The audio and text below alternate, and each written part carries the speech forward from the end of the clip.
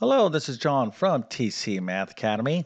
And in this particular video, we are going to simplify these rational expressions. So we have what we call in algebra a rational expression. Anytime you hear that word rational, you want to think of fractions essentially. But we would not refer to these expressions as regular fractions because they have variables. And there's kind of more of a technical definition of a rational expression. But for those of you out there that are studying algebra, like Algebra 1, Algebra 2, college algebra, certainly pre-calculus, you're going to have to be able to handle problems like this. So this is definitely an algebra must know. And what we want to do here is simplify this expression, i.e. we want to go ahead and work with these rational expressions and make this expression as simple as possible. Matter of fact, the final answer is actually quite simple. And if you can do this problem, go ahead and put your answer into the comment section. I'm going to show you the correct answer in just 1 second. And then we're going to go through multiple steps to simplify this rational expression. Also, if you need math help with the course you're taking, test prep or homeschooling, make sure to check out my math help program at tcmathacademy.com. You can find a link to it in the description below. And if this video helps you out, don't forget to like and subscribe, as that definitely helps me out. Okay, so there's going to be a lot of different steps involved here. Of course, I'm going to tell you what you need to know in order to do a problem like this, but let's go ahead and take a look at the solution right now. Okay, so the answer is -1/4. Can you believe that all of this stuff right here is going to be equal to a -1/4? Well, indeed, that is the correct answer. And as I kind of stated here in my little title, if you're taking any sort of algebra course, you're going to have to get really good at simplifying rational expressions. And we'll talk about the sub skills in order to do this. It's extremely important in algebra. But if you got this right, let's go ahead and celebrate by giving you a nice little happy face and A plus, a 100%. And a few stars, so you can tell your friends and family that you definitely know how to simplify a rational expression. They'll be so happy to hear that news. But anyways, let's go ahead and get into this problem. Okay, so I'm going to cover quite a few steps here. I would say on the scale of 1 to 10, 10 being a very difficult problem, 1 being a kind of real easy problem. This might be like a level 5, so like a medium level type of problem. But before we get into what we need to do here, let's just talk about some of the kind of main ideas to solve this problem or to simplify this rational expression. So the first is you absolutely need to know how to factor. Okay, so if you're taking any sort of algebra course, you should have factoring skills. If you do not, you literally will not be able to pass algebra. Okay, so factoring skills are extremely important. So that's basically kind of a clue on what to do, right? We're going to have factor all this stuff out. And once we have everything completely factored, well, then we need to look for opportunities to cross cancel. So let's take a look at an easy example before we get into this problem. So let's suppose I have this as our problem, and I said simplify this rational expression. Okay, so I have x plus 2 over 4x plus 8. Well, what I want to do is factor. Well, I can't really factor the numerator, but I could certainly factor out the greatest common factor in the denominator. So I can factor out a 4. So that leaves me with x plus 2. Okay, now just to double check this, we can multiply that 4 back in. So 4 times x is 4x, and then 4 times 2 is 8.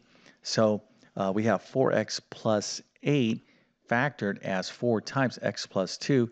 Now here, in the numerator, just because this doesn't have parentheses or grouping symbols around it, there is always, you can always throw in grouping symbols or parentheses around any sum or difference. In other words, if you have a plus b over c, I could write this as a plus b over c, or I could put some parentheses around it. It's a kind of always a good idea to get used to putting in parentheses even when they're not there. Okay, oftentimes in mathematics and algebra, you're not going to see parentheses around sums and differences, but you should get in the habit of doing that because it definitely can confuse a lot of students. So at this point, I did my factoring, and I'm like, okay, I have x plus 2 over here, x plus 2 down here, but to be very explicit about that, we'll put some parentheses around it. So these are like factors. So at this point, I can factor out this factor against that factor, and this leaves just a 1/4. Now up here in the numerator, you might be saying, well, I don't see a 1. Well, 1 is always a factor. Okay, so 1/4 is what remains, and there you go. This is no different than simplifying a fraction. Now, when you're dealing with numbers, we would call this a fraction. When we're dealing with variables, we call this a rational expression. But here I can simply factor 1 times 10, and this would be 3 times 10, okay? So I can cross cancel those like factors, and I'm left with 1/3. Same idea applies, but what you need to know how to do is factor. That is the key. So let's go ahead and get into this right now. We are talking about things that you need to master like at the Algebra 1 level. Okay, so if you're in pre-algebra, you might kind of you're definitely going to start learning this, but you really don't learn this kind of full on until you get into Algebra 1. Certainly at the Algebra 2 level, you should be really good at factoring. If you need help with any of this stuff that I'm going to be covering, if I'm going too fast, check out either my Algebra 1 or Algebra 2 courses that will teach you everything you need to know. All right, so here's the deal. I got my rational expressions. I'm going to take a look at each one of the parts here, each of these numerators and denominators, and I'm going to completely fully factor, and then we'll talk about how we'll put this all together at the very end. All right, so here I have x squared minus y squared. My eyes are kind of like drawn to this, and we're just going to take it one component at a time. So how do we factor x squared minus y squared? Well, this is factorable. Just like a number, like let's say 10. Can I factor 10? Sure I can. That's 2 times 5. Can I factor 7? Well, 7 is a prime number. That's 1 times 7. So there are prime polynomials and prime things in algebra. In other words, not every single thing that you encounter you will be able to factor. So you need to attempt to factor, but if you can't factor it, well, then you just got to leave it the way it is. But here, this expression, x squared minus y squared, can definitely be factored. What you need to know is this pattern right here. This is called the difference of two squares. The difference of two squares rule. It's a special factoring rule. So basically the pattern is this. The difference of two squares, right? Here is a square and here's another square. We're finding the difference, a squared minus b squared.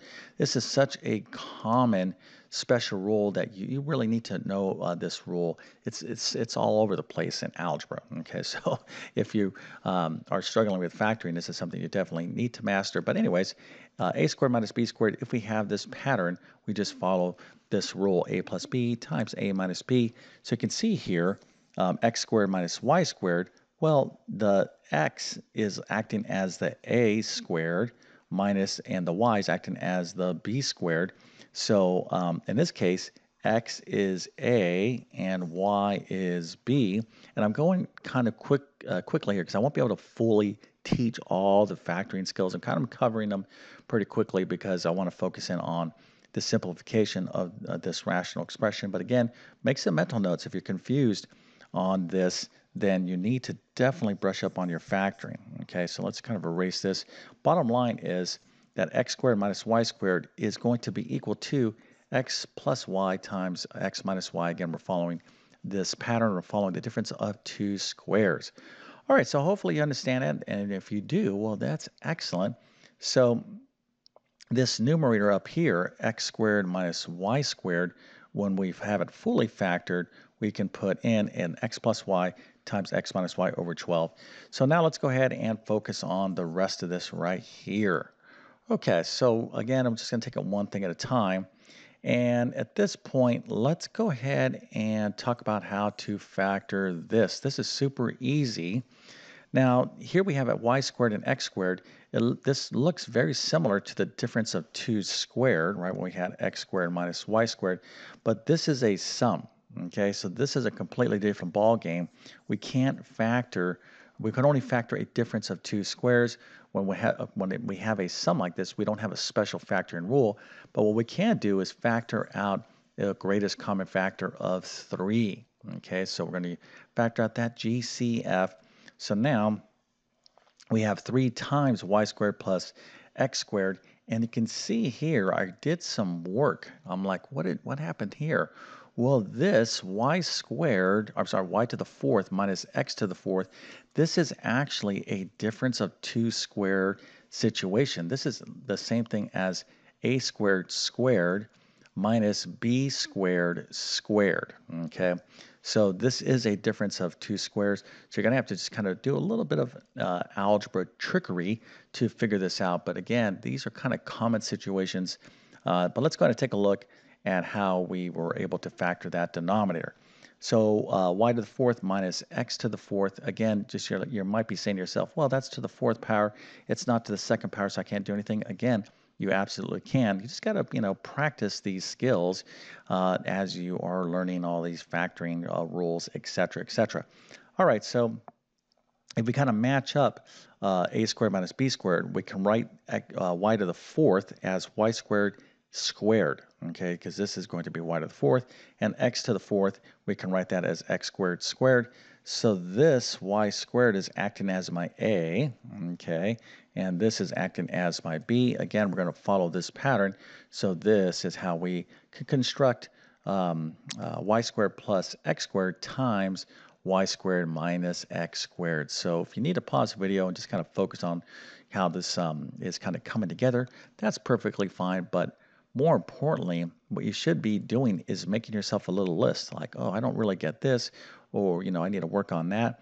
And if you kind of understand, if you're like, yeah, I think I get what's going on, if you understand my explanation, that's one thing, okay? But you need to be able to do these problems on your own. That's how you're going to be successful on your quizzes, tests, etc., etc. Okay, so at this point, we are almost fully factored. This right here, we're going to talk about in just a second. Okay, this y squared minus x squared. If some of you are saying, hey, Mr. YouTube Math Man, you can factor this as well. Well, I know that, of course, but we'll address this in just 1 second. So we got some pretty good factoring going on. Let's clean this up and do some cross canceling. So let's go ahead and do that now. All right, so here is our problem at this stage of the game, and we have some nice candidates here to cross cancel. So let's go ahead and just identify what we can do here. So here I have y squared plus x squared. Well, I have a y squared plus x squared here. So these are like factors, so I can cross cancel. These go away. I have a 12 here and a 3 here, so 3 goes into 12. That's 4. You can think of this 12 as 4 times 3, of course. You can cross cancel those 3's. And then here, what's going to remain is this x plus y over, or x plus y times x minus y, and we'll have this y squared minus x squared, and then we'll have a 4 remaining. Okay, so let's go ahead, just clean this up so we can see what we have right now. Okay, so after all this good cross canceling, we're at this stage of the game. And some of you might say, well, are we done? Or isn't the problem done? Well, not quite, okay? Oftentimes when you factor, you can factor the factors. You just need to keep factoring until you can't factor anymore. So some of you might be saying, well, if I factor this, y squared minus x squared, I'm going to end up with a y plus x times y minus x. And here we have x plus y's. And this is like not exactly what you want. Well, there is a little trick here that we can do to address this situation. Let me show you exactly what I'm talking about. Okay, so anytime you want to reverse the order of your variables here, you can always factor out a -1. Okay, so here we have 4 times y squared minus 4x. If I distribute this 4 in, I'm going to have 4y squared minus 4x squared, right? So this is what this is equal to.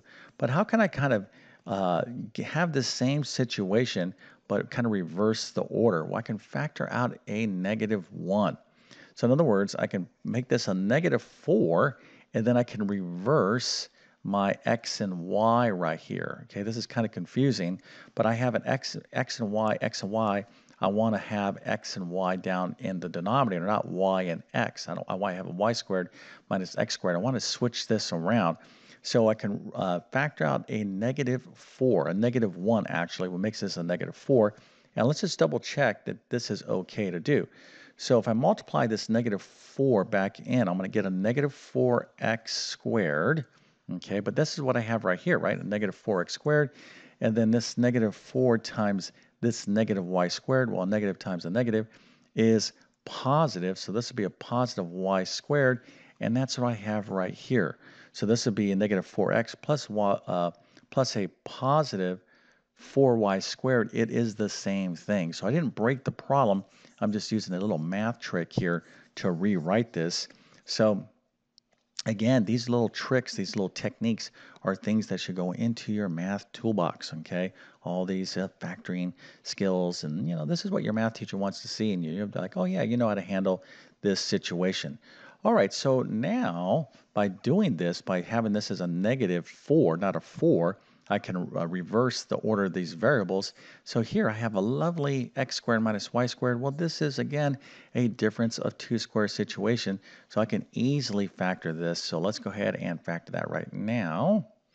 Okay, so here I have x plus y times x minus y, -4, and then our, we gotta just make sure you remember, we had an x squared minus y squared there. That factor is x plus y times x minus y, just to be clear about that. So that's going to be in the denominator here. So now take a look at what we have. I mean, this factor will cross cancel with that factor, and this one will cross cancel with that one. So this is just gonna work out very lovely for us. So all these factors cross cancel. Now, again, somebody might be saying, well, there's nothing in the numerator. Well, there's always 1. So after you cross cancel all your factors, there's nothing remaining. Well, there's always a 1. So this is 1 over -4. And some of you might be questioning, why is it written this way? Well, here, if you have 1 over -4, that's the same thing as -1/4, and that's even the same thing as -1 over 4. Okay, it doesn't make a difference. A negative divided by a positive is negative. A positive divided by a negative is a negative. Doesn't make a difference. Stylistically, though, you don't want to leave your negative sign, even though it's associated with this -4, the whole value is negative. So it's just kind of best to write this as a negative value. Put that negative sign right here. But if you turned in any one of these answers to any math teacher that I know, they would still give you a lovely A+ and a 100%. But little details, because this is a question that does come up from time to time. Okay, so again, we kind of started from the very beginning. We talked about what we needed to know. You have to have these factoring skills. If you cannot factor, you cannot really continue on in algebra. It is a critical skill, and it's one that you need to practice. Okay, there's all these little techniques that you need to know, and the more practice you do with factoring, the better off you're going to be in algebra and even more advanced mathematics like pre-calculus. So again, if you need help with any of this stuff, check out my Algebra 1 or Algebra 2 course. But if this video helped you out, don't forget to like and subscribe. And with that being said, I definitely wish you all the best in your mathematics adventures. Thank you for your time, and have a great day.